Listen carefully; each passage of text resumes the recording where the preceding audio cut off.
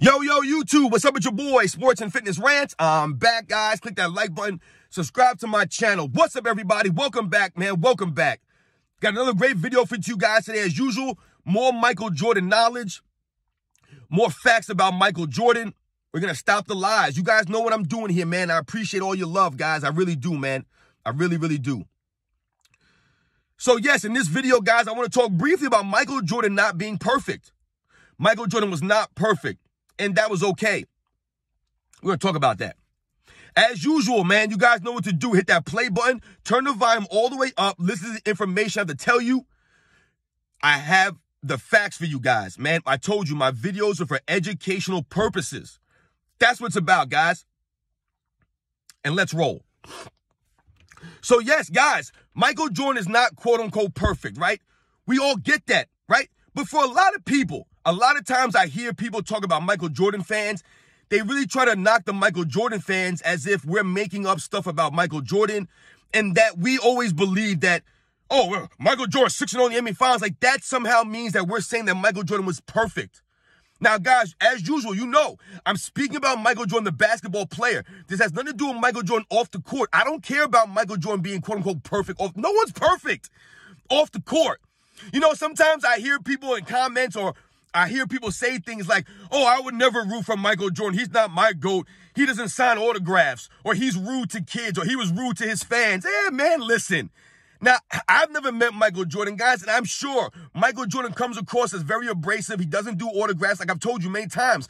Michael Jordan has to protect his image because people are always trying to make money off of Michael Jordan's signatures, his likenesses, all this kind of stuff. If you ever see how much memorabilia with Michael Jordan's signature goes for, it's ridiculous. So when people say, oh, I don't like Michael Jordan because he's rude, or he doesn't sign autographs, or he's not nice to kids and things like that, I want you guys to go back and think about Michael Jordan's first tenure with the Chicago Bulls before he retired in '93.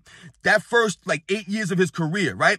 If you think about Michael Jordan at that point, he was very personable, guys.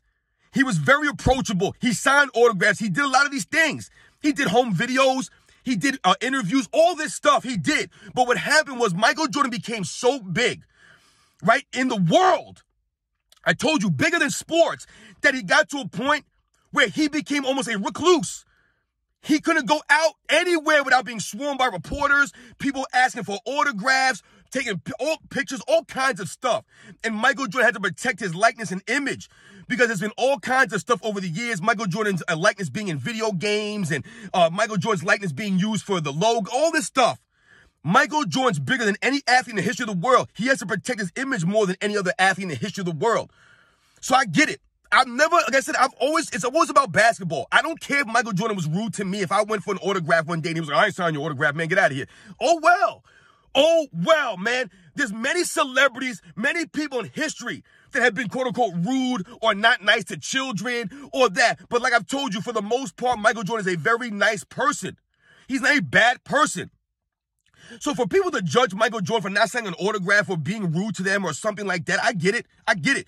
All celebrities have moments like that. They're not all perfect. Yes, there are some celebrities that are genuinely great people. They bend over backwards for the fans and stuff like that, and I get it. Like I told you, Michael doesn't owe me anything. And he shouldn't owe any of us anything. So if people want to get an autograph or they want to take a picture and he doesn't want to do that, or he came across as abrasive or rude to you, that's unfortunate. It is unfortunate. However, we have to understand these guys are not perfect. They're not. Now, I went for no side thing there, but we're talking about being perfect. We're talking about the basketball player. No, Michael Jordan was not perfect on the basketball court. A lot of times I hear people talk about Michael Jordan fans, and they get upset, and they call us Jordan stans. I hear them say, oh, you guys you're a Jordan stan because you say that Michael Jordan was 6-0 in the final. They get upset about that. If a Michael Jordan fan says, yo, Michael Jordan was 6-0, people get upset about that now, which is hilarious to me. Because, guys, when I was growing up, even the older people, like my father's generation, they used to be marveled about Michael Jordan 6-0. Whenever people talk about Michael Jordan, it wasn't a comparison. It was just a conversation. People would say, you know, Michael Jordan was 6-0 in the finals, man. Never went to a game 7, man. He was just great. That was a feather in Michael Jordan's cap. Now, all these years later, if a Michael Jordan fan says, listen, Michael Jordan was 6-0 in the finals, never went to a game 7, you're immediately labeled as a stan? As somebody who doesn't understand basketball? Where's the lie in that? Where did Michael Jordan was 6-0? What's wrong with saying that? The problem has become that no one can match Michael Jordan's perfection in the finals. So people try to knock his era, the competition in the finals. You notice that's what they're doing now.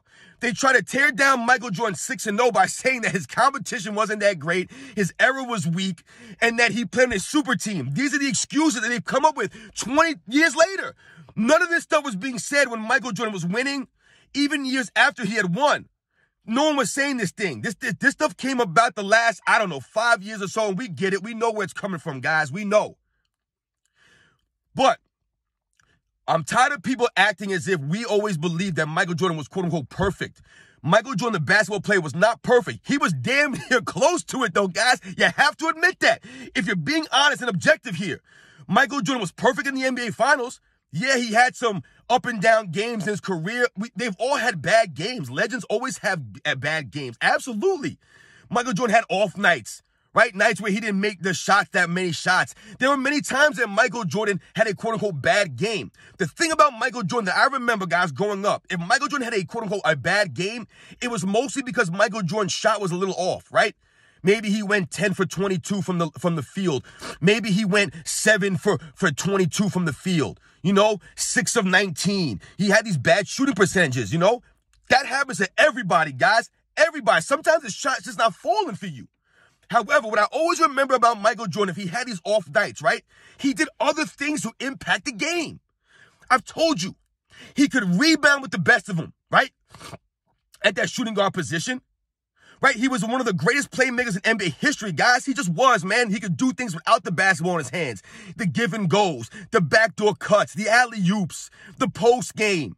Right? Michael Jordan could do all kinds of things. He was a great playmaker. So Michael Jordan always found other ways to impact the game, not to mention his elite defense. He can impact the game in winning on both ends. So when people say that Michael Jordan had bad games, yes, he did have off shooting nights. Yes, there were times that he didn't have a great game.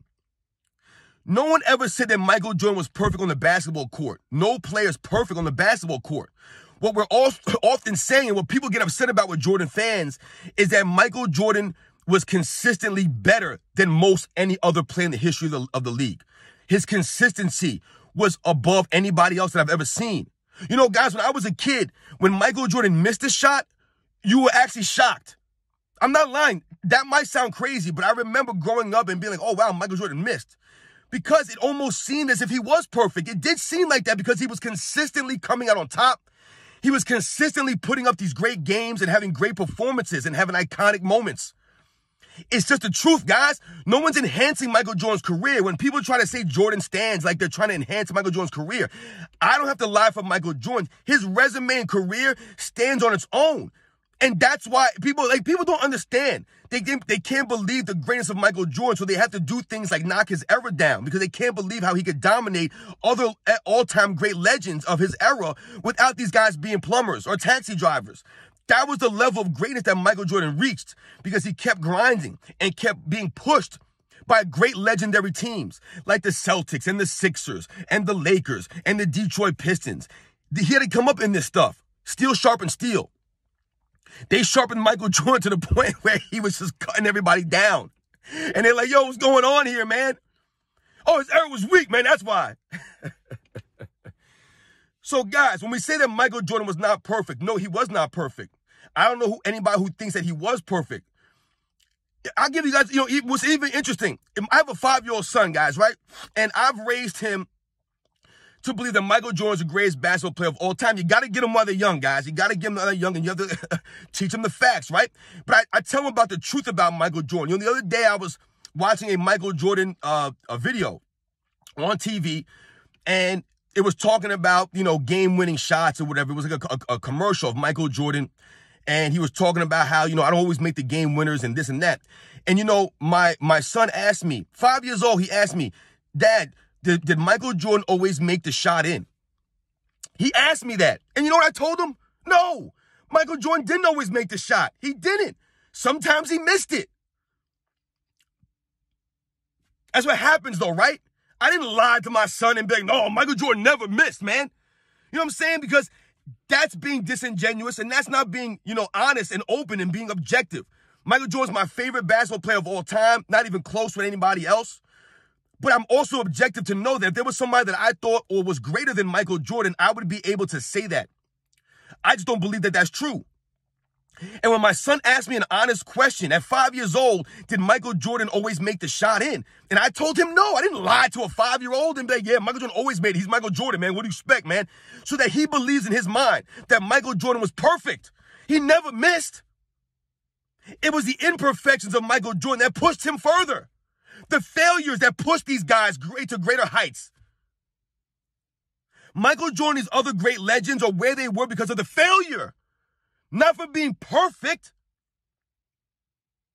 I would never lie about Michael Jordan's career to make him look better. I don't have to do that. Michael Jordan was not perfect on the basketball court. He was damn near close to it, but he was not perfect. And anybody that says that Michael Jordan was perfect, or people who try to make it seem as if Jordan fans are saying that, is not true. If you say Michael Jordan was 6-0 and they went to a game 7, that's just saying the facts. That's not saying that he was perfect. People can't deal with the facts when it comes to Michael Jordan because Michael Jordan's factual career is insane. People have to embellish and lie about other players' careers to try to match Michael Jordan. Think about that, guys. You don't have to do that with Michael Jordan's career. It stands on its own. The facts speak for themselves. And Michael Jordan was not perfect, guys. Most Michael Jordan fans, we understand that and we get that Michael Jordan was not perfect on the basketball court, right? It's strictly about basketball, guys. No one's perfect off the court. No human being is perfect. So for people to make it seem as if Michael Jordan wasn't perfect off the court or that takes away from his basketball legacy is insane, man. Insane. Are you perfect? Let's dig into your closets. Let's dig into your history and see what you've done in your life, right? Let's put a spotlight on your life. If you had news cameras following around you and your entire life, right? Let's see what you was doing. People knock Michael Jordan for gambling and stuff, man. You gotta be kidding me, man. So shout out to Michael Jordan's greatness on the basketball court. Michael Jordan was not perfect. And no Michael Jordan fan believes that he was perfect. He was perfect in the finals. And a lot of people get upset when Michael Jordan fans say 6-0 and no game 7. They get upset about that. You know why? The truth hurts, guys. It's hard to argue against the truth, right? I'll catch you guys on the next one.